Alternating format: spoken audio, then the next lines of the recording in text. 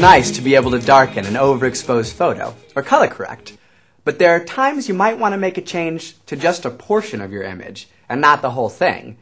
In that case, you would need to select the portion you want to work on. There are a few different ways you might select parts of your image, and we'll be looking at what's available in Adobe Photoshop. But these tools are similar to basic tools in other photo manipulation programs, such as Microsoft Paint or IrfanView.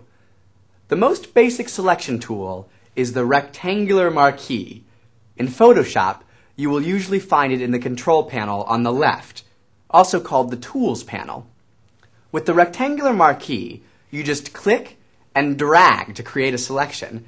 This creates your selection box. You can click inside the box and hold down the mouse button to move your selection box around. Now, any adjustment you make will affect only the selected area. You can also switch from a rectangular marquee to an ovular one if that better suits your needs. Just go to the rectangular marquee button and hold down your mouse button. You'll get a little pop-up menu with more tools. Many of Photoshop's tools have variants in the pop-up menus, just like this. If you need a bit more finesse than just a big rectangle or a circle, you can use lasso tools. These selection tools allow you to guide the path of your selection area more precisely. There's the basic or free select lasso tool that allows you to move your cursor to select a portion of the image along any lines you choose. It's a bit like drawing freehand with a mouse, which can be hard, but it can give you a very exact selection. It can be easier to do this if you are zoomed in a bit. A bit easier, but less precise, depending on what you're selecting, is the polygonal lasso tool. It's one of those cleverly hidden pop-up menus behind the basic lasso tool. With this tool, every time you click, you create a new anchor point in your shape, connected by straight lines. This is great for selecting geometric objects, or anything with generally straight edges.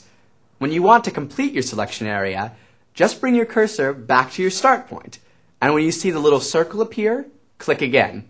And there's your selection. Similar to this is the magnetic lasso tool.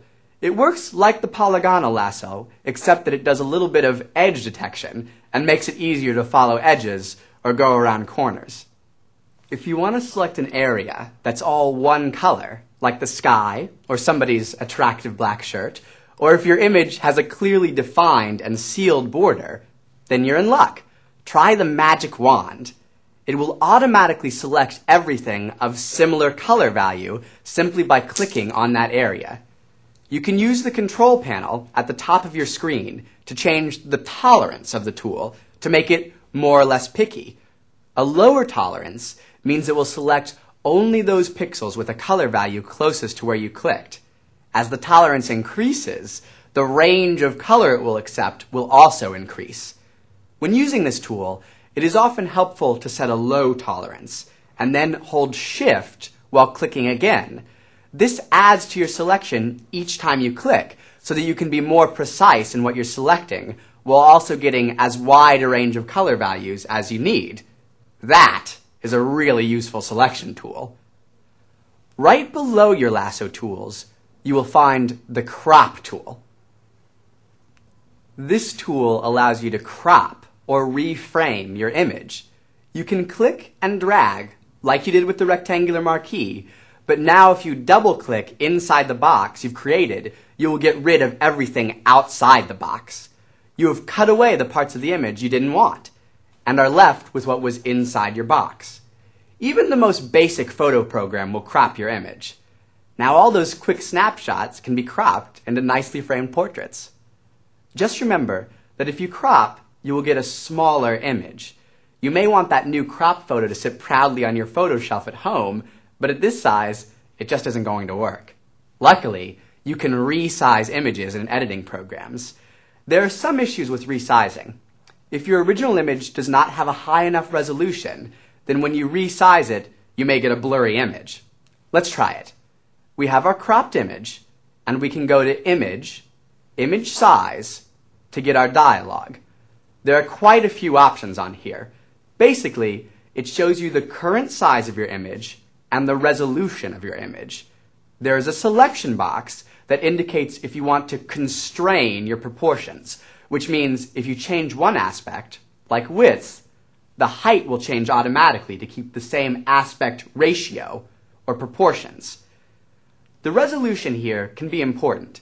If you have a low resolution image and you try to make it too big, it will come out very fuzzy and blurry, even with the resampling capabilities of a program like Photoshop. These selections offer different ways that Photoshop will automatically try to make the image look as good as possible by intelligently filling in the empty space when you enlarge the image, by having each pixel check around it to match colors. These are just different mathematical algorithms to do that. If one doesn't work well, try another. It might help you improve your enlarged image.